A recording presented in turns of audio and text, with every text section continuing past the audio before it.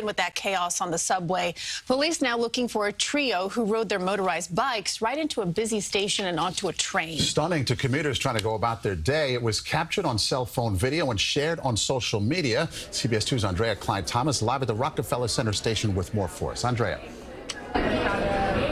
Well, Maurice and Christine, it's still unclear how those three men on those motorized bikes got down to the platform. However they did it, they had to come through an area like this with turnstiles, more than likely going the wrong way through the exit. And riders kept asking us today, where was security to stop them? Three men nonchalantly rode their motorized bikes right onto an F train at the Rockefeller Center station headed to Queens. One bystander had to quickly pause to keep from getting hit.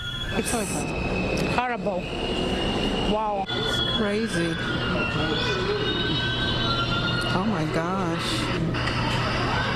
That's not good. Not surprising, but inappropriate. This video was taken in December, but just started making its rounds on social media. It's not the first time such a brazen action was taken. This is a picture of a similar incident at the Fulton Street station in September. What are your concerns seeing something like this? That it could sort of inspire other reckless behavior. That's dangerous. Where's the police? The Police Benevolent Association was not available for an on-camera interview, but shared the video on Twitter with a caption saying, "This is what the anti-cop agitators want. Anarchy on our subways. Politicians must support us."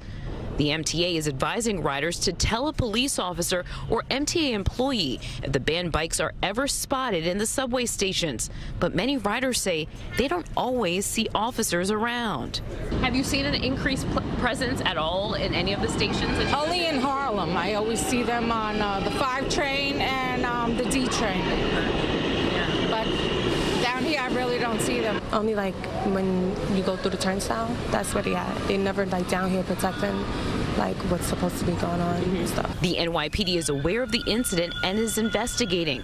Riders are used to seeing their fair share of antics on the subways, but this takes many by surprise. And it's important to note that those motorized bikes are banned on the subway. So are hoverboards. Thankfully, in this instance, no one was injured, but officials stress that it's just too dangerous. From Rockefeller Center, Aundrea Cline-Thomas, CBS 2 News. Okay, Aundrea, thank you.